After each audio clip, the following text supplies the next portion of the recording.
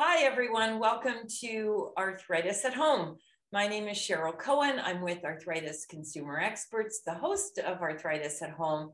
And it's really great to be here with you today to talk to someone who is just one of those super bright and special people in the ACE world, Ellen Wang. Let me welcome her to the program. Good morning, Ellen. Good morning, Cheryl. Thank you so much for having me. It's great to see you. And for our audience, Ellen, I'll give them a little bit of information about you. I think this is going to be a super interesting conversation for our audience to listen in on. Ellen is a PhD student under the supervision of Dr. Linda Lee, and Dr. Linda Lee is someone well known to our audience. At the University of British Columbia. She received her master's and Bachelor of Science in Kinesiology at the University of Waterloo. So we've stolen you away from Ontario and brought you here to where our headquarters are housed in British Columbia.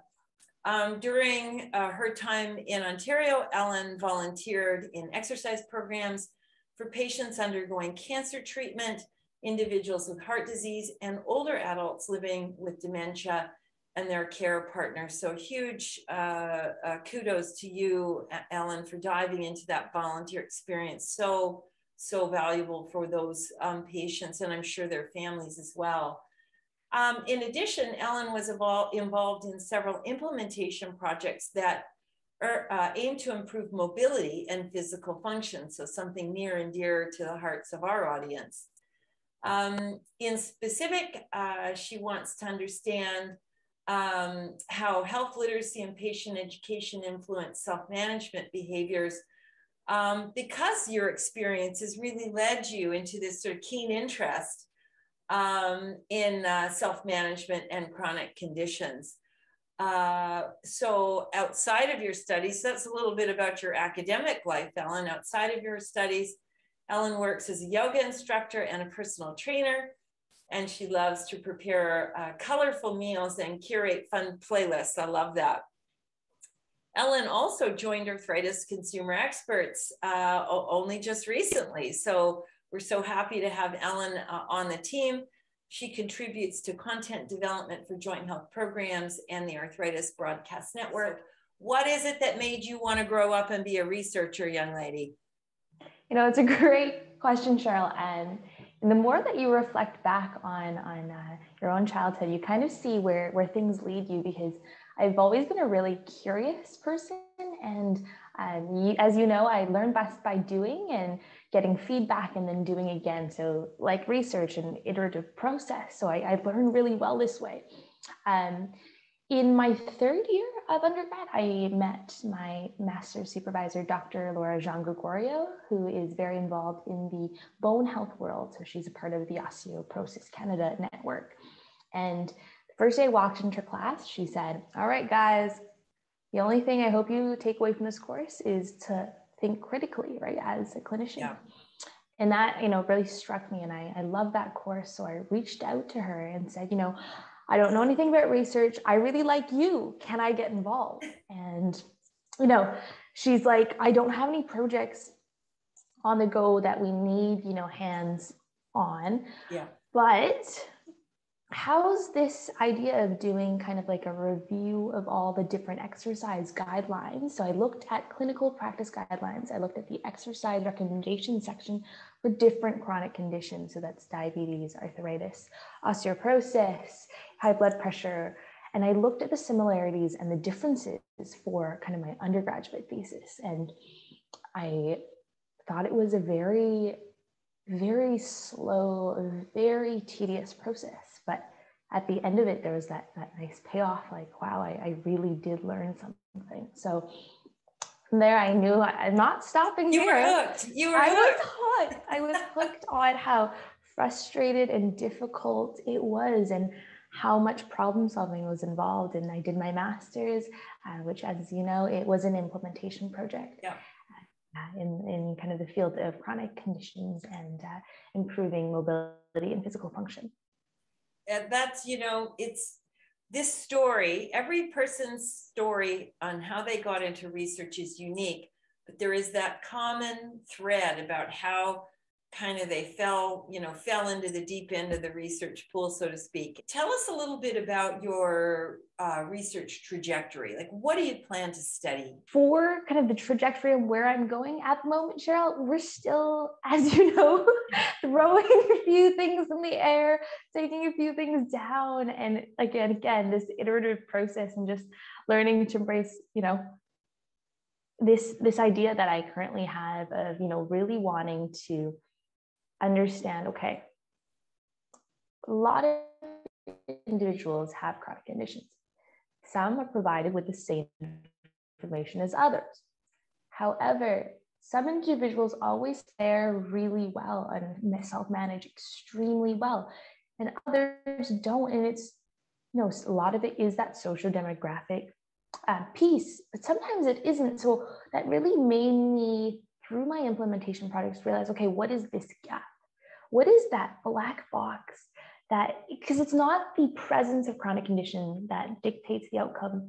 It's something that we don't really understand yet. So that's why I really want to figure out, okay, so how do we empower, or how do we, I shouldn't use that word, I should really say, how do we support people to gain the confidence they need, like in your work, self-advocate, self-manage, self-care for their conditions. So I have this idea that, or the literature suggests that health literacy is a really important component. So again, something brand new to me. And then the second part is patient activation, which Dr. Linda Lee has actually, quite familiar with, and she and the Opera study are doing a really good job of looking at this problem. So we're doing what Dr. Linda Lee knows, we're doing this health literacy component that I'm trying to learn on the side, and into this idea of, okay, how do we promote, how do we support this idea of self-management? It's sort of like a Venn diagram where those circles cross over. When I hear you talking, Ellen, we're living still, unfortunately, in a pandemic. And you think about people that have received information either from the public health, officers, from patient websites, or from government websites, or from healthcare providers. Take that information, sit down, contextualize it, and then they make a decision. And the decision ends up being a good one, and they have a positive health outcome. That's someone who has probably pretty good, or at least sort of a reasonable level of health literacy. Bingo. Right. And so then there are other people who receive that same information, the exact same key message, the exact same pamphlet. They had the exact same conversation with their healthcare provider, went away, contextualized it, but ended up with not the best outcome. And what you're trying to figure out, what's the difference between those two people? What's the magic sauce? Besides the things we already know, which are, socioeconomic status, perhaps cultural beliefs or lack thereof. How do those interplay with making and taking a decision that then leads to an outcome that is a good one? Not many people know, and now more people are going to know, that you juggle both this sort of full-time student academic career, growing academic career, as well as manage your own rheumatic condition. So tell us how you do that, because that's a lot to have on your plate. So why don't you share with our audience some of the things that you do, some areas where you meet with success, and some places where you may still have remaining challenges. I think every day living with a rheumatic disease or condition is a challenge. There's this kind of lesson I continue to learn, and again, the most important thing for me is understanding that there are times when I'm going to be better at self-management than others. That some days I'm going to put me as a student first and me as a patient second, right? And understanding that I'm going to have to make up for it for the next month after that. But it's okay. It's okay to not always be the best self-manager. So, you know, allowing myself that and feeling, you know, that sense of compassion and empathy. Okay, this week wasn't great. I'll do better next week. And then the other thing I do is try to really dedicate time, really like protect time for both. So, you know, Yeah. I work from these hours, this hour to this hour every day. But then what is that 1 hour, at least 1 hour a day that I'm going to protect to be patient and take care of myself?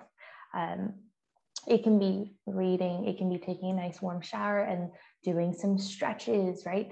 And it can be going for a really nice slow walk where you just take some deep breaths every so often, and whatever that you need to do. So blocking off that time, like have it in your schedule if you need, because we're all so busy, right? Block off that time.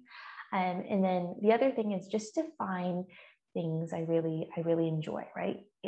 Yes, I am a full-time student and patient, but if you enjoy what you're doing, you're lucky enough, in my case, to be in a role that allows for both. I don't find it no longer is work. And it's interesting. We have 50,000 members across the country, Ellen, and they share with us some of the things that they do, and they have such great range. And, you know, it's not a one size fits all solution, obviously. It's what works for you. And when you use the word patient as it relates to this piece of your day where you say, okay, this is my time to be a patient, describe that, your choice of that word patient.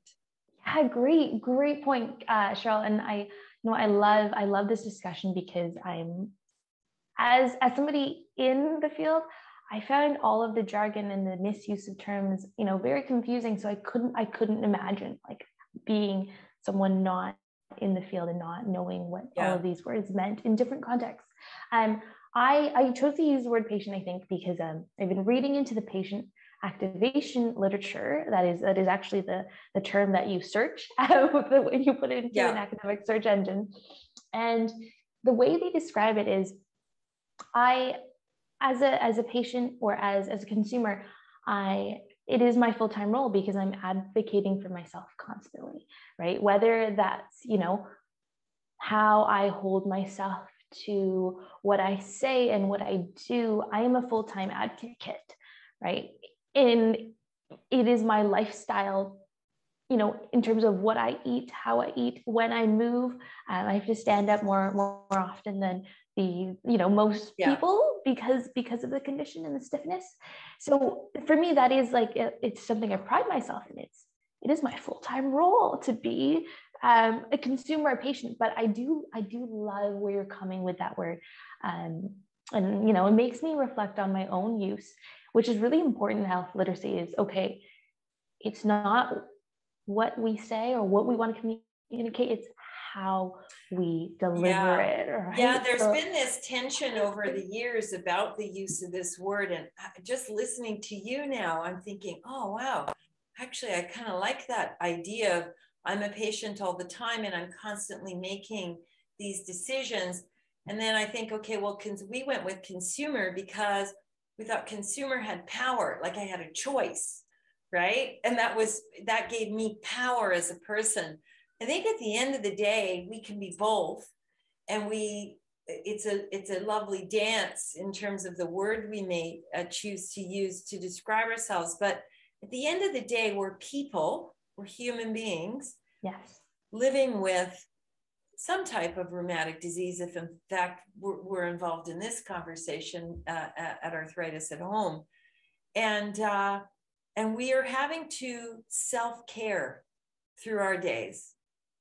And with rheumatic disease, you know, something particularly that's autoimmune, there's never a break. It doesn't ever go away. It's not like I received some treatment that took away, you know, a mass or a fever I have something that never goes away, and I'm having to care for it. Therefore, I'm in patient role all of the time. I'm also in a consumer role because I'm having to make choices about, you know, the things I'm doing for myself as a patient. You know, when you think about your yoga practice, and helping others learn how to have their own personal practice, whether it's with a group or on their own. How do you see that and the role that it plays in arthritis, in diseases, a whole host of diseases that really impact on our mobility? And yoga, I think I know when I practiced, first started practicing, I thought, oh, I can't twist up in a pretzel like that. So a lot of people don't engage in it. But what do you think are the benefits for people living with some type of arthritis? Absolutely. And I think this comes right back to your point, Cheryl, that we are a person, right? We're a human to begin. And interesting enough, yoga actually means oneness. It does not mean I'm going to put my body in a pretzel shape, which is, I know it's so, our modernization of yoga and our kind of mainstream take on it is, that it is some sort of exercise, right? Yeah. That works on mobility, which is great. And I love it. And I do it, don't get me wrong. But yoga in its true sense is a sense of oneness. When you see people practicing meditation, that is yoga. And I do walking meditations, actually. Oh, wow. So that's because I can't sit quietly and do nothing because my body is like, oh, this is so uncomfortable. Yeah. And, I think that is yoga. So understanding that the practice of yoga is really oneness. And what that, I think, means for me at least is wellness, is that self-care. So I think it really goes hand in hand beautifully. And if your practice of self-care is, reading a book and or maybe, sitting with your cup of coffee, admiring the beautiful weather outside we have today, and that gives you a sense of oneness, or maybe that is kind of meditative to you, then is that not yoga, right? Yeah. In its truest form. So I think letting go of the fact that, there is that physical side of yoga. And I've learned to be like, you know what, I am practicing wellness by sitting here a few minutes too long with my cup of coffee. I like that idea. And we're so happy that you were able to join us, Ellen. It's so exciting to meet young people like yourself who are starting out in their research career. And it's not, your life obviously won't just be about research. It'll be about what happens with the research, the integration of the things that you research and kind of find solutions on, and then translate out into ways that people can implement or act on your knowledge. I think it's just always so exciting for us. So thank you so much, Ellen, for coming on board. And we obviously will be watching your research development very closely. Thank you, Cheryl. I am so grateful for this opportunity, and to be able to connect with everyone at the Arthritis Consumer Experts in our audience. So again, thank you for the opportunity. We look forward to seeing you back on the program next week. We look forward to sharing more topics of interest with you, as we are really in the heart of fall now, I guess entering winter. So hope everyone is well. You can always visit us at www.jointhealth.org to learn more. And we encourage you to share this episode with friends you think might be interested in our conversation with Ms. Ellen Wang. Bye for now.